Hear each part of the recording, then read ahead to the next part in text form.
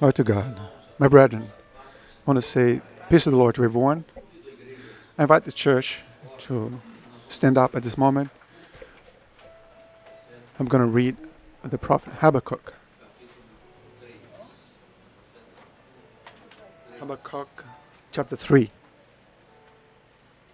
Prophet Habakkuk chapter 3. We're going to read only 2 verses. Verse 1 and 2. Prophet Habakkuk chapter 3, verses 1 and 2. Habakkuk 3. Habakkuk 3, verses 1 and 2. Verses 1 and 2. We can read together. It's a book that is hidden. In my Bible, it's page 825 in the Old Testament.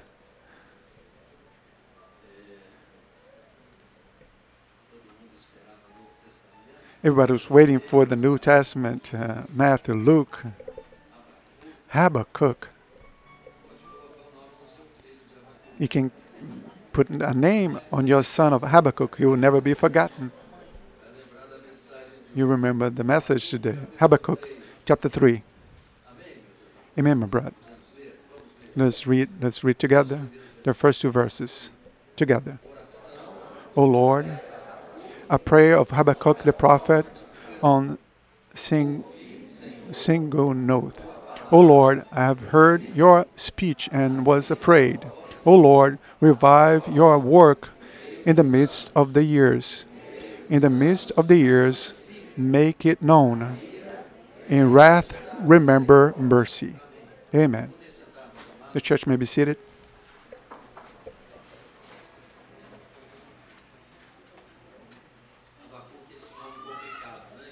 Habakkuk is a complicated name that we just said, but it has a meaning that is very simple.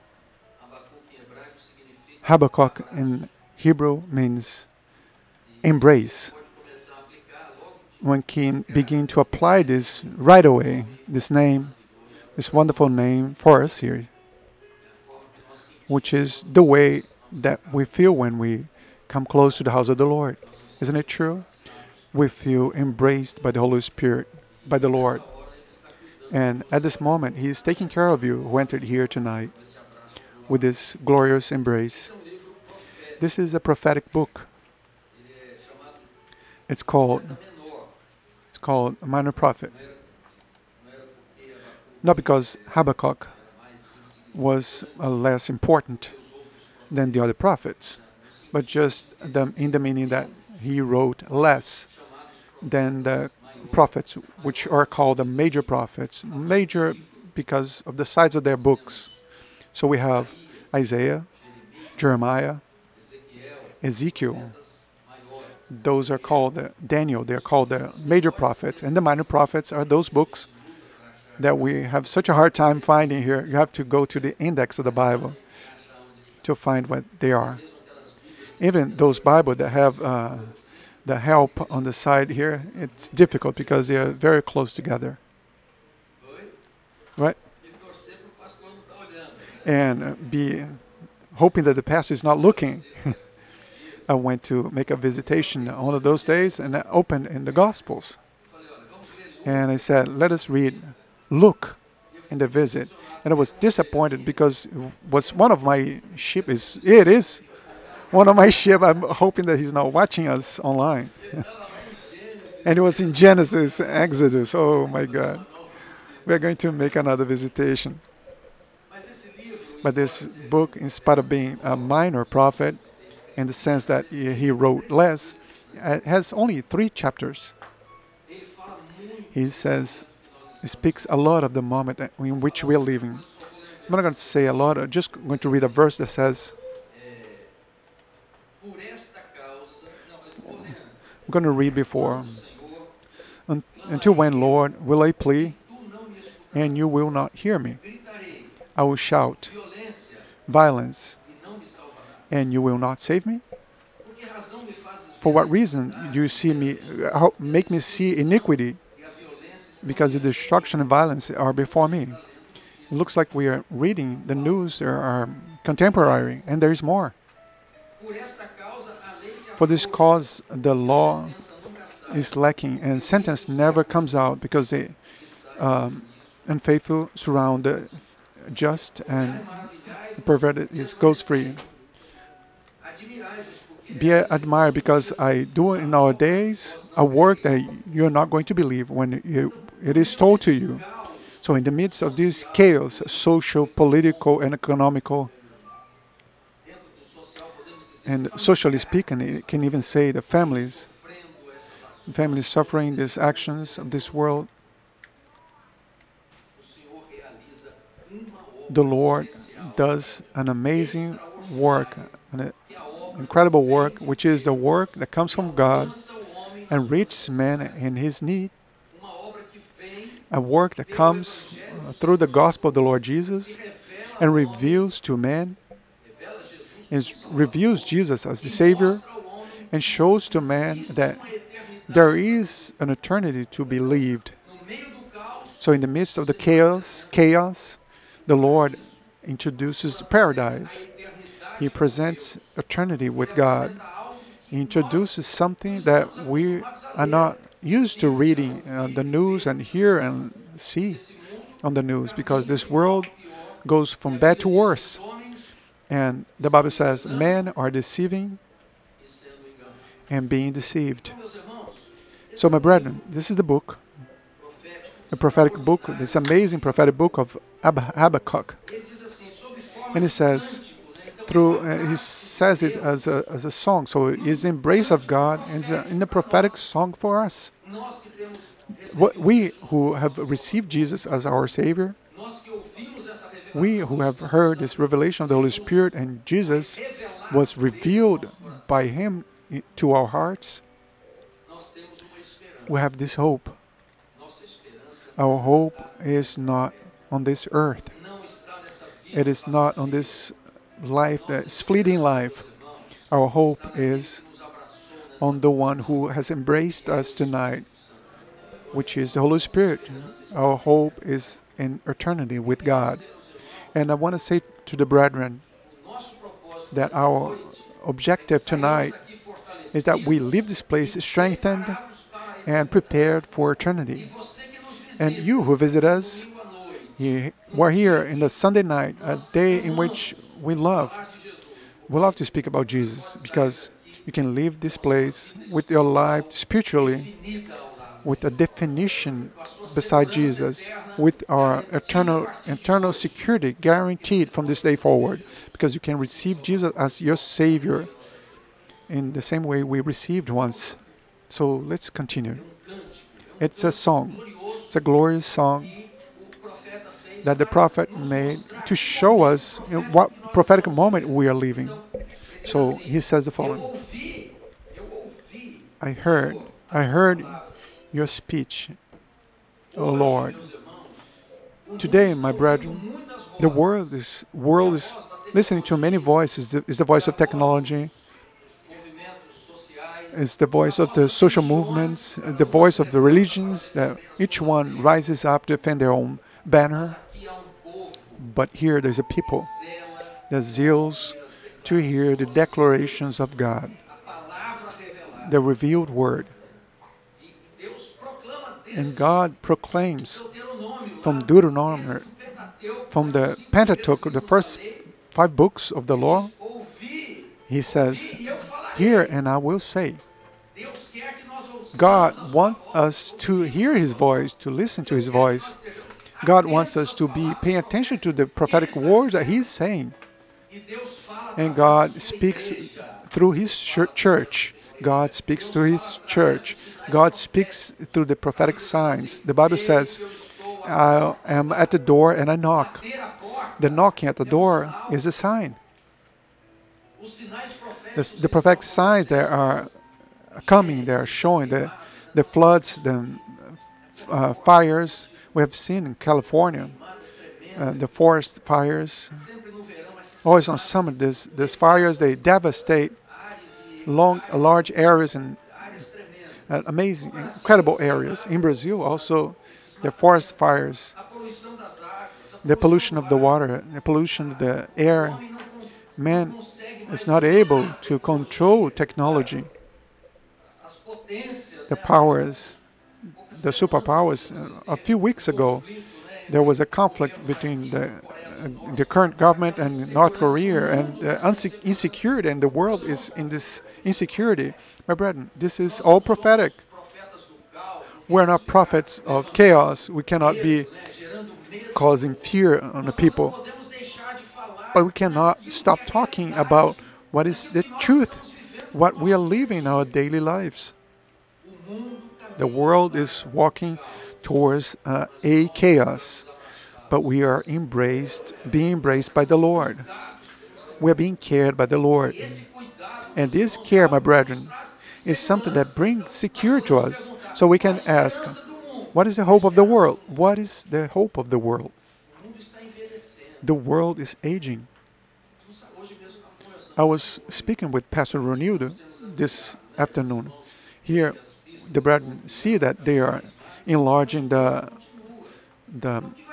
I-95, but the traffic continues the same. You can imagine in a few years we're going to have to ride on drones. It's going to be this confusion that you see in movies. Drone is going on the top and at the bottom.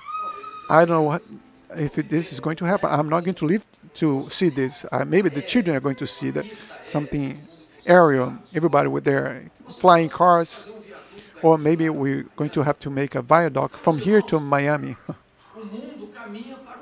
The world is walking towards a chaos. But it's not a problem. Problem of technology will be solved. But how about this insecurity in man's heart, and their daily walk, and tomorrow, and the survival, and the enemies, and the friends? And it all generates insecurity for man without God. You may even have entered here with this insecurity.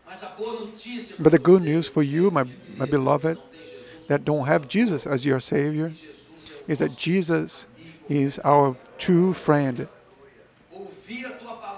Here, I heard your voice and I was afraid. When we hear the revelations and the prophets, we are afraid. We also are afraid. We are humans. The evil comes to everyone.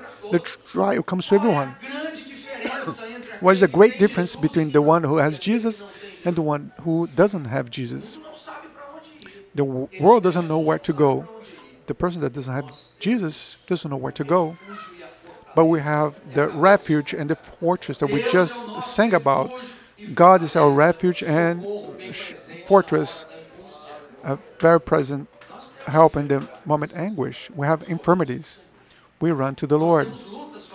We have family trials, and we run to the Lord. We have our own thoughts, and we run to the Lord. And He comes and embraces us. What a glorious thing. Because He loves us. He says, I will not leave you orphan. I'm going to send the Holy Spirit. And so the Holy Spirit is with us. And Jesus said, I will be with you a few days. Right? No, every day until the finish of the centuries. My brethren, what is the hope of the world? The world has no hope. What is the hope of the church? Hey, the hope of the church is different. We have the Lord. And my wrath. What is this word in wrath? The original says agitation, anger, tumult, and in this unrest that the world is living is a judgment of God. We remember, my brethren, about the wrath of God in a few events. Do you remember? Let us remember. Noah, wasn't it a wrath of God that was manifested upon the entire humanity, and the deluge came? Why? Because the sin of man went to the limit of God. Isn't God love? Yes, God is love. But God is also justice. The soul that sinned, that one will die. The wage of sin is death. God is love. But if you don't accept Jesus, you are condemned eternally without God. And that's why the pastors, they come up to this pulpit, the ushers and deacons, and then preach the word to you. so that you can have the same experience that once we had. We accepted Jesus to change eternity from an eternity without God to an eternity with God. Hallelujah. And you have this opportunity tonight. We cannot preserve the sword of the blood. We cannot prevent from saying the truth. You cannot deceive yourself saying, oh, what a wonderful service, what a wonderful, how many wonderful songs. But if you don't make a definition, you remain under the wrath of God. And the wrath of God is judgment. There is no resource. God sent a judgment upon the world that was uncovered back then. In the whole world, there is proof, scientific proof, of a deluge in the entire world. And you know how many were left? Only 8 people. 8 people. The family of Noah, the whole family of Noah. And they began once again, and God exercised his judgment. There was also another judgment, Sodom and Gomorrah. The sin of Sodom and Gomorrah went up to heavens. Abraham interceded, and came to the 10th, right? There was no 10 people that would be saved. How many were saved? Lot and 2 daughters. Not even his wife was escaped. What is the name of Lot's wife? Statue of salt. That's true. I think I've already said this, right? This woman's not an easy woman. I'm sorry for her. She suffered a lot. But she was left behind. She's there. Sometimes people go there. You see the formation of salt. And the Dead Sea, where Sodom and Gomorrah used to be, they're called wife of Lot. God exercised his judgment because, man, God has a limit. God was going to destroy Jericho. And he said, I'm going to destroy only the ones who will escape are the ones who hear the voice of God. But only one family was saved. You remember the family of Rahab?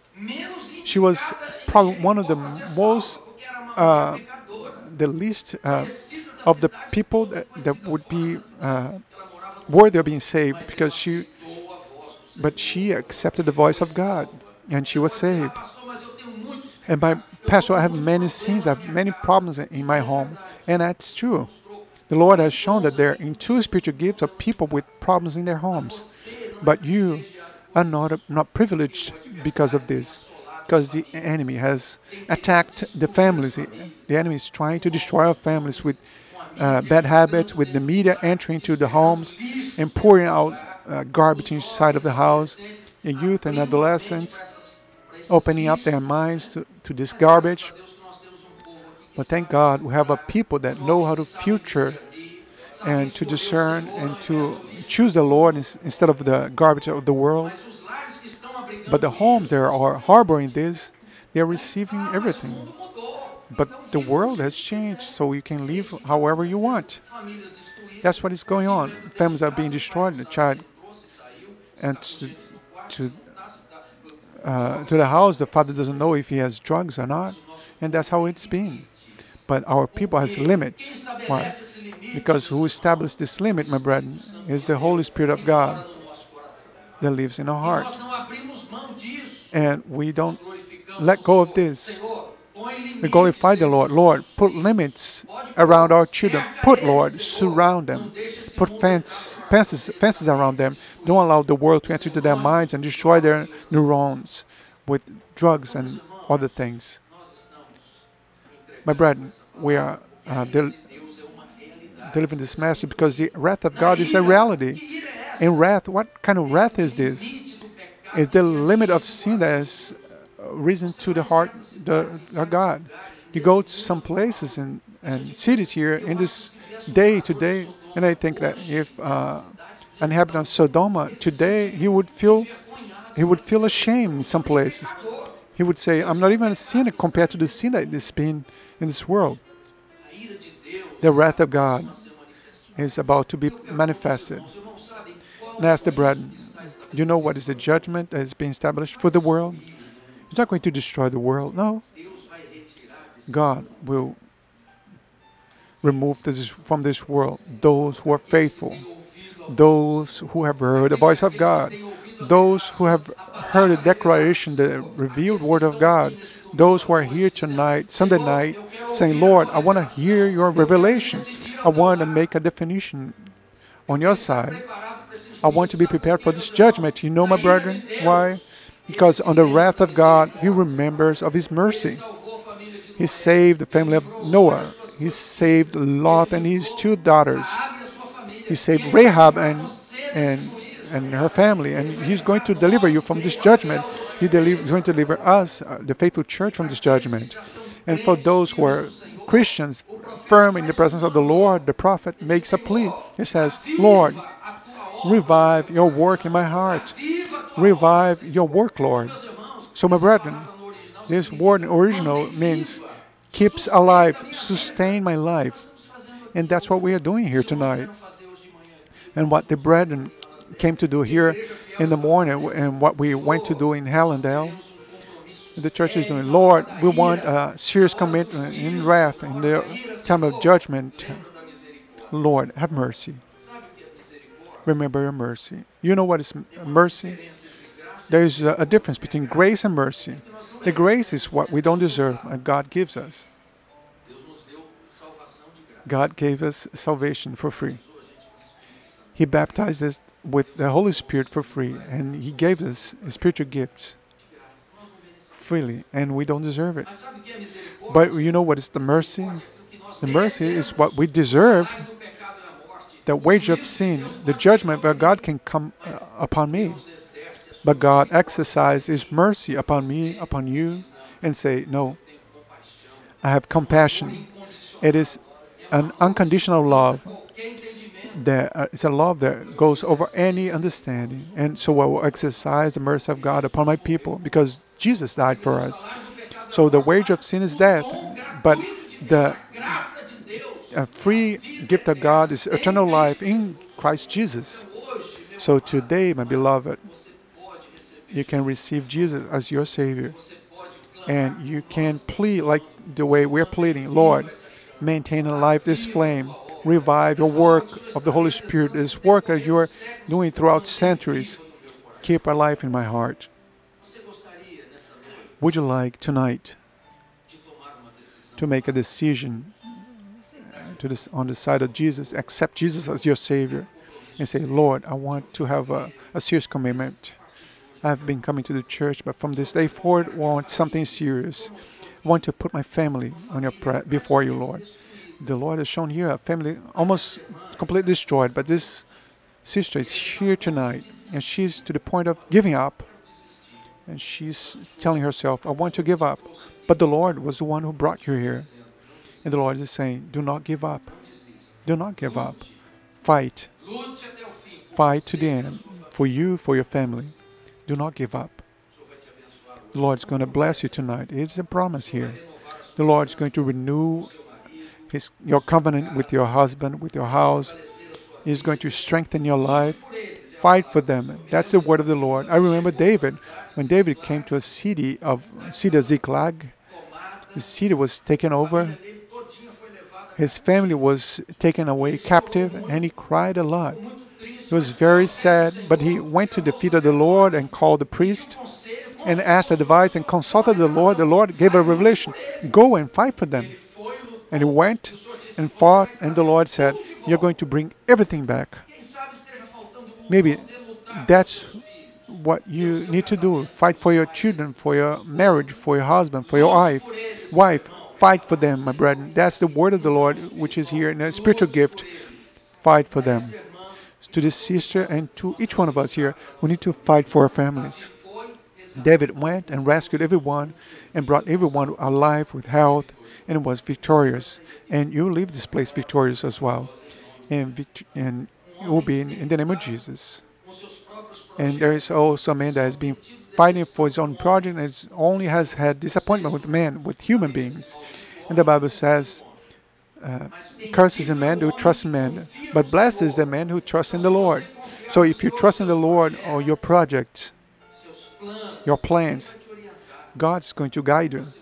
Everything the proper time, God is going to lay his hand upon you and is going to give you the resource to this man. Is going to dedicate according to the revelation of God. What a blessing. For us who are saved, Christians, revive your work, Lord. Speak with me. Say with me, revive your work, Lord. Once again, revive your work, Lord. For you who are not servant of the Lord, accept Jesus as your Savior. Let us stand up. 2 hours and 70 minutes? Already? Hallelujah, God.